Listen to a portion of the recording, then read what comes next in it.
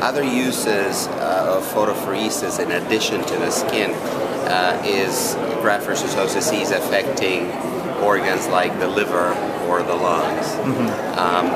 There are particular examples that I recall, patients with skin disease that had very extensive compromise that showed a reversion to not normal but to a very good response. Other probably more dramatic results are those that have to do with the liver, the involvement of the liver. And the reason for that is that you can follow the liver involvement with laboratory tests. So I've seen complete normalization of liver graft-versus-host disease abnormalities after use of photopheresis.